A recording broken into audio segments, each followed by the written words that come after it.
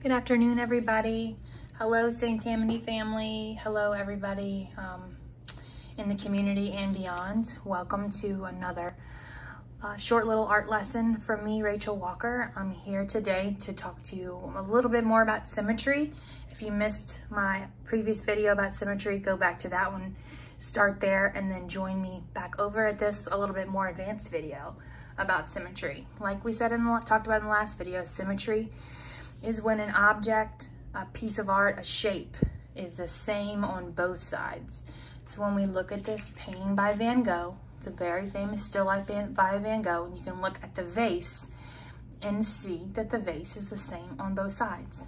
Now, when you look at the flowers, if you draw a line right down the middle of the flowers, they're definitely not the same on both sides, but that's okay because it makes the artwork more unique. Today, I'm going to show you a nice trick to creating a nice, even, smooth, symmetrical vase. We're going to add it to a table, and we're also going to be drawing some flowers with a setup that is not symmetrical. When you create artwork that is not the same on both sides, we would call that asymmetry, or this artwork, flowers are asymmetrical. So there's another little word to add to your vocabulary. So, like I said, this is by Van Gogh. He's very famous for his flower still lifes. We are not gonna do sunflowers for our art today. It's spring, the tulips are blooming. I know everybody's wishing they can get out and see some of those types of flowers. So we're gonna do tulips today inside of our vase instead of sunflowers. So, like I promised, I am gonna show you another quick symmetry tip. But before we do that, let's talk about what we need. We need 2 pieces of paper. Okay, this is a thin printer paper. This is a little bit thicker cardstock. I'm gonna paint on the cardstock, and I'm gonna cut out my vase with the copy paper. Like I said in previous videos, you do not need fancy paper to do these projects. We're gonna draw in crayons today. If you would like to draw in pencil, that's fine. Like I tell my students, let's be brave, let's draw in crayon. It's just one less step. You also need glue, scissors, paint and paintbrush, water, paper towel. Let's move all that to the side for now. And let's do our first step, our vase. Like I said, we're gonna make it symmetrical. So here is my tip for you, okay? So we're gonna fold it in half, just like we started the other video. Okay. And I'm gonna flip it to where the fold, the fold is on the left side, okay? It's open on the right side. Got it? Fold is left, open on the right. I'd like you to pick any color crayon you want, okay? We're gonna draw a vase in this area. We don't want it to be huge.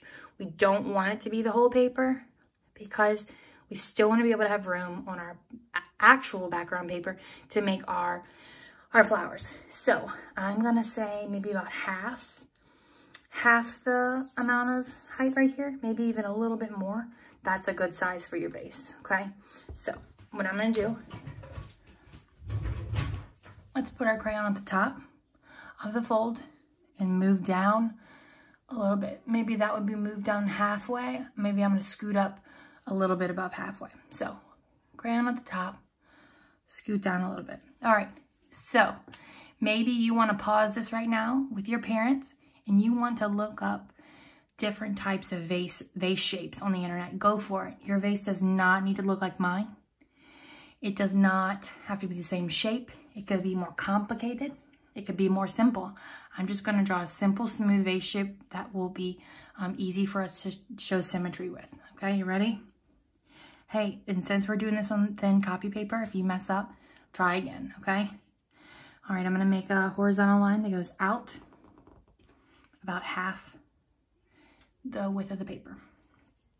Diagonal line that goes back in, not all the way in. And then I'm gonna, if you watch my crayon, I'm gonna curve out and then back in, almost like I'm doing a backwards letter C, okay? Curve out, back in, okay? Now from here, maybe you wanna just curve it back in and make it simple. Maybe you wanna follow along with me and do a little bit extra on the bottom of my vase. I'm gonna curve out okay? Or if you didn't want to do that little last complicated step, just draw a little curve right there, and that's good, okay? You ready? Now, here's the next step. Hold it tight, okay? You're gonna take your scissors. You might need help from your parents, and that's totally fine. You're gonna cut on the line. Don't cut off the line. You're gonna cut next to the line.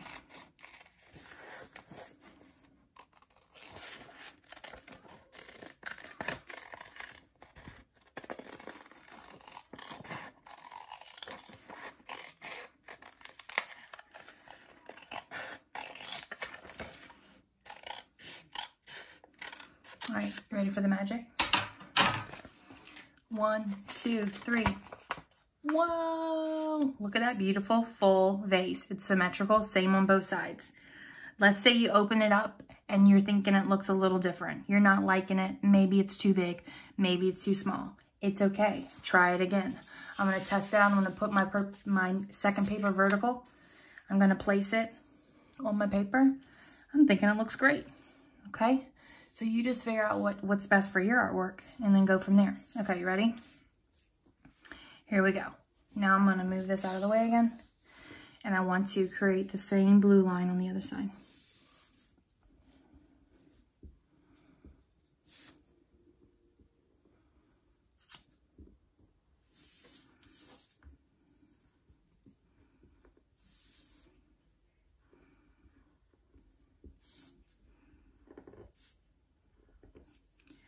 All right. Now we're gonna come back to adding details to this in just a little while. Okay, so move to the side. Put your second paper that's ready for your work of art down, okay? And now I'm gonna switch to a new color, okay? Let's see. I'm gonna switch to green, maybe a red. Okay. All right, I'm gonna work on my table next. We're gonna do, so we have our vase done. Now we're gonna do our table and move on to our flowers, okay? All right, I'm just gonna draw a horizontal line across for my table. Done, simple, right? Okay. Now I'm gonna put my vase back down, okay? And I'm going to get a green, okay? And I want to scoot it down a little bit more, okay? Now, I want to make a line to help me know where I'm gonna, where I need to make my flowers appear like they're coming out of the vase, okay? So this is the width of where the flowers would be coming out of the vase. So I'm gonna make a little line right here with green. I'm not tracing it, I'm gonna stop, see what that looks like. So that way when I draw my stems, I know where they need to go. I know where they need to be coming from. That's a little trick, another little trick for this project to be successful. Okay, so we have our table line and then we have our green line to help us with our stems, okay? We're gonna do our stems first and then our flowers, okay? Like I said before with Van Gogh's, flowers are not even on both sides, okay? So maybe I'll do 2 flowers on this side, 2 on this side, maybe 1 on this side, or maybe 3 over here, 2 over here. It's up to you, okay?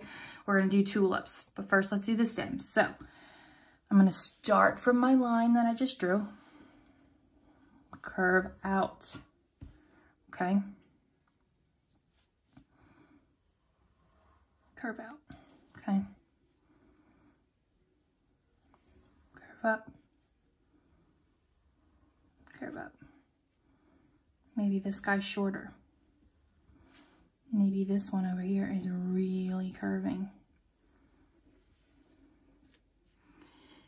And maybe this guy's just way shorter than everybody. So as you can see, they're definitely not symmetrical, okay? We're gonna go back once our flowers are done and do leaves, okay? All right, all your flowers can be the same color. They can be different colors. I'm gonna pick a pink, orange, yellow. See, your crayons even can be broken and it'll work just fine. And then maybe a second pink. And then I'm gonna do a purple. Okay, here we go. Let's start with one with a lot of space, okay? Can you draw the letter U? That is all we need to know how to do to get a nice tulip shape, okay? Put it right here. Whoop, it broke. U, okay? And I made sure the bottom of the U became friends with the end of the leaf, okay? Now from the U, curve down, curve down. Do another curve, curve, curve, almost like you're drawing little hills, okay? Tulip number 1, yay. All right, I'm switching to pink. Let's twist, let's slant the paper a little bit because this guy's going sideways. Letter U. Okay, they all can be different sizes too. Curve down, curve down. Remember, you're making little hills. Curve down, okay? I'm gonna switch to yellow.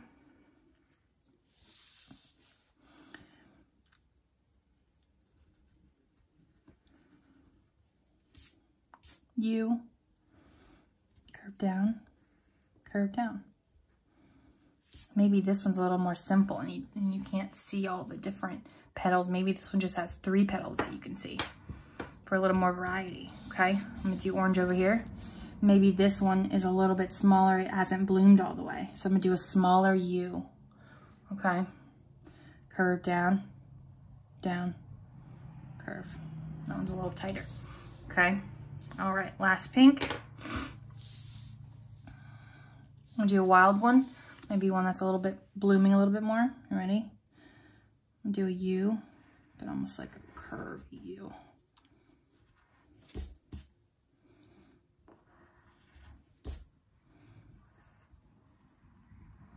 Maybe this guy needs to go off the page a little bit. See? He's looking a little wild. I love it. Okay, they're all a little different, just like actual flowers, okay? All right. So for this one, I did a U, but one side of the U curves out a little bit, okay? It's kind of like it's gonna be a wave. All right?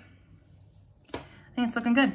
All right, now we need our green again, and we're gonna do the leaves. Leaves of tulips are long, thin, pointy, also curved. So let's start back with this tulip. I'm gonna curve out, curve, way down, curved it a lot is what I'm trying to say. Curve it another time. Look at that. All right, you ready for the next challenge? Let's make this leaf go behind this stem. We're gonna overlap, okay? Oh no, I ran into the stem. Skip it, keep going and stop. Let's go back down. Oh no, stem, skip it, go back down. How cool does that look? That's called overlapping. It's gonna make it look more realistic. Let's do it again. Curve it, stem, skip it.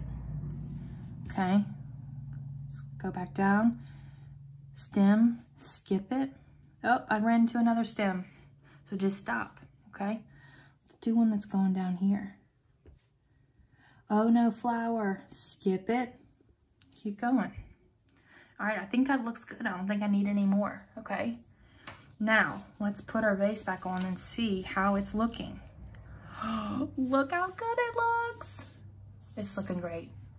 Now, from here, maybe you don't want to use paints. Maybe you just want to do crayon. That's fine.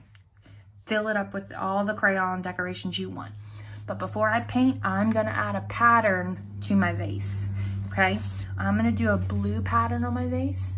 Maybe you've seen white vases with blue patterns on them.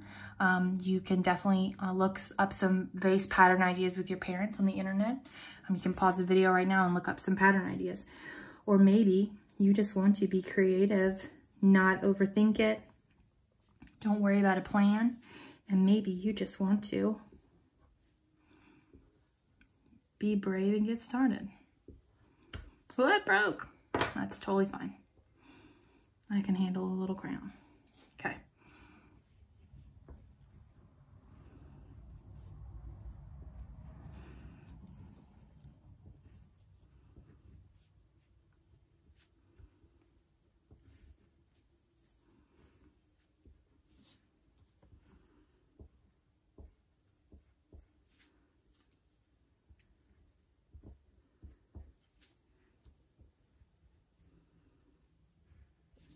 All right, what do you think? Done?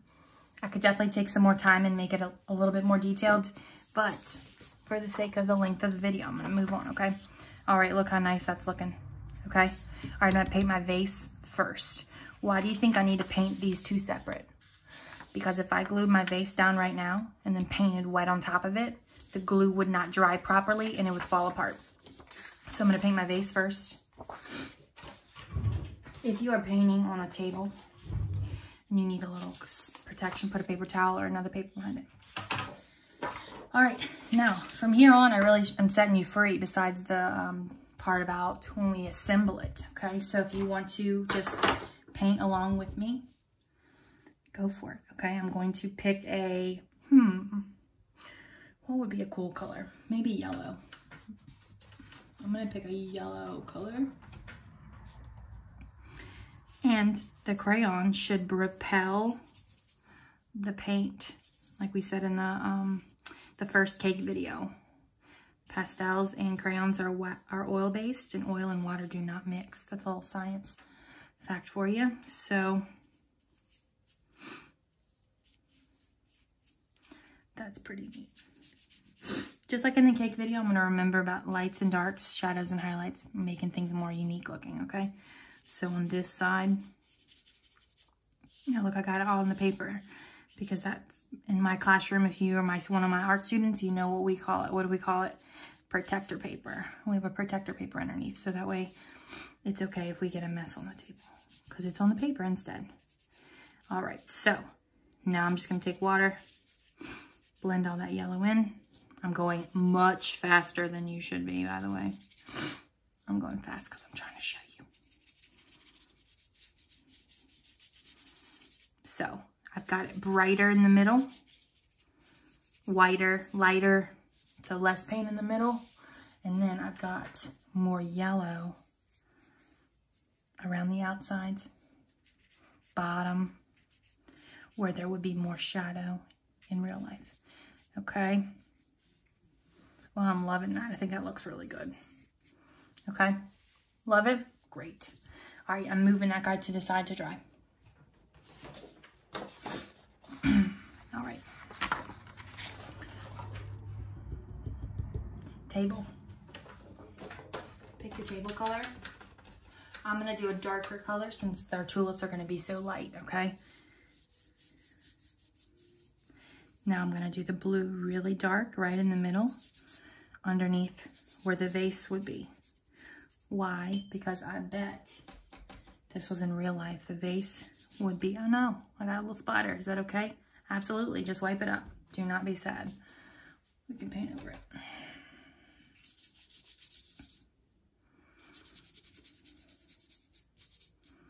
Call that use your mistakes. You can even, if you make a little splatter that shows on the wall or something, you can turn into a pattern, dots, lines, a shadow. All right. Maybe a little bit more blue. Now remember, I'm going kind of fast, so please feel free to pause this and slow down. Let me just give you a little preview. That's looking good. Love it.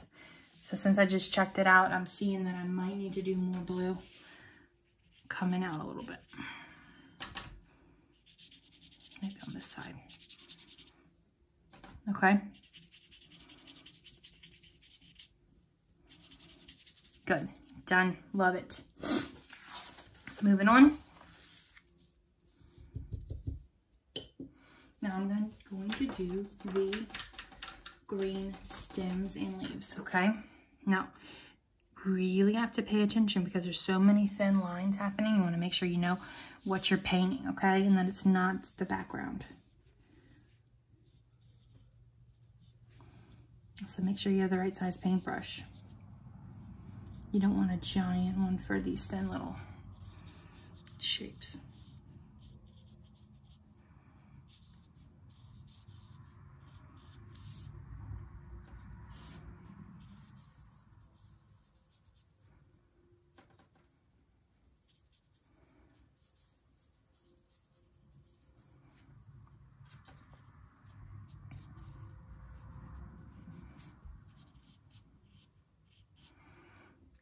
right, I'm almost there. Now, should we leave these stems plain light green? Or do you think you want to challenge yourself and make them have a little shadow? I think we can challenge ourselves. I have a little bit of a darker green. And now if you don't have a darker green in your palette, just put a little blue on your brush. Watch, I'm gonna put a little blue on my brush and I'll show you. Whoop. The blue mixes with the green and makes a dark green. A little more blue.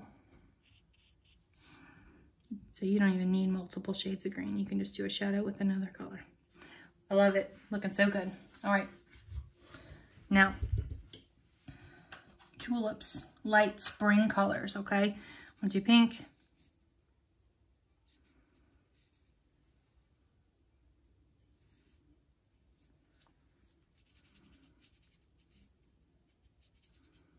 What other color can I put with my pink tulips?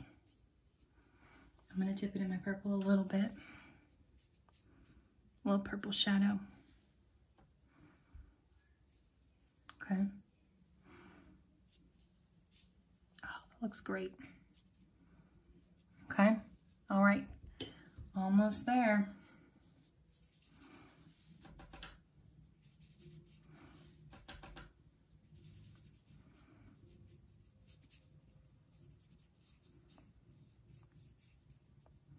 And then I'll do a little blue for my shadow.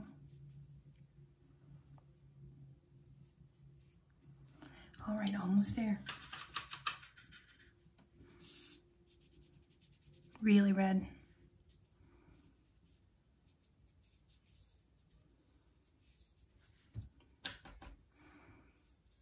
A little purple shadow. A little bit more right there. All right, almost there. Yellow.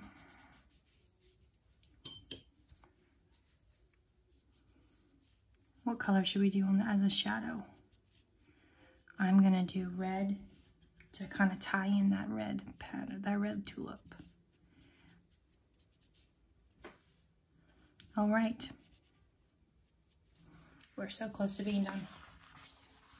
Okay, now I'm not gonna take a ton of time to paint the wall because I want you to have time. I want you to be able to watch this and kind of do your own thing. So I'm gonna pick a color I have not used yet, which is like an orange yellow color. I'm making it right now. Okay. And I'm going to start at the bottom with darker.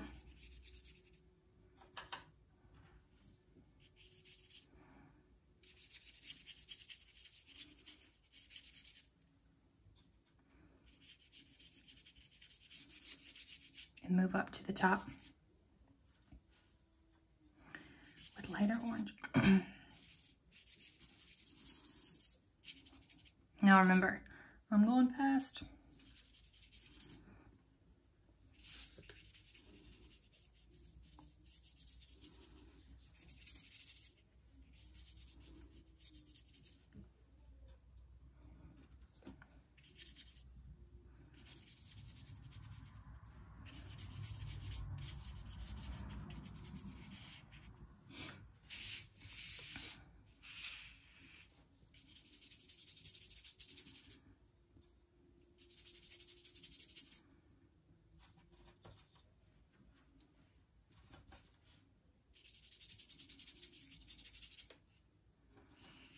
Now I want to go really slow.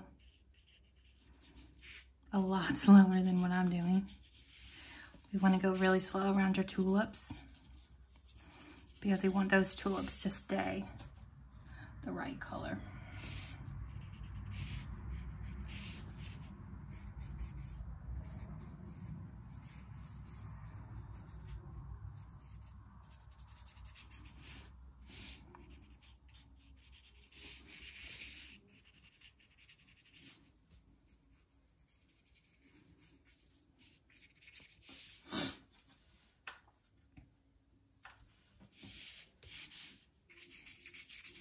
I move my paper around a lot because that just gives me the best angle when painting, okay?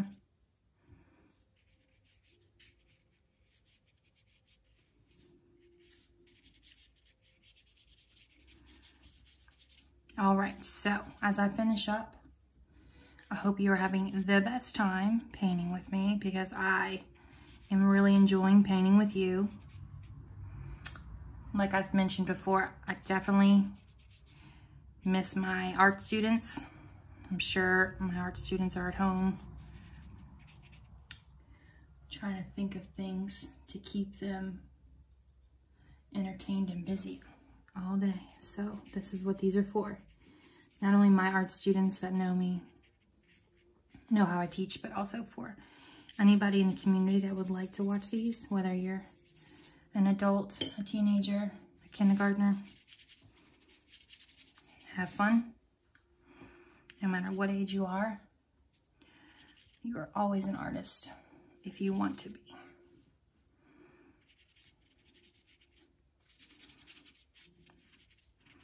While you're home at this time, remember my motto. Use your mistakes, whether it's this art project or learning lessons with your parents.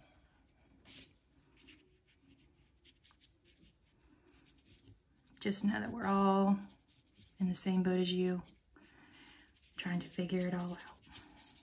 Mistakes are okay. All right, mine's kind of messy, but I know you'll go slower and make yours even neater, okay? What happens when you start getting little balls of paper? That means your paper's too wet.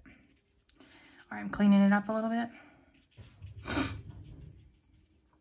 Now, you want to put it to the side to dry for a little while, okay? You put it to the side to dry for a little while, so that way you can take your vase. You're going to put glue on the back of your vase. Okay, mine's still wet. You're going to put glue on the back of your vase. Okay, when it's dry. And then you're going to glue it. Looks nice, right? Endless possibilities.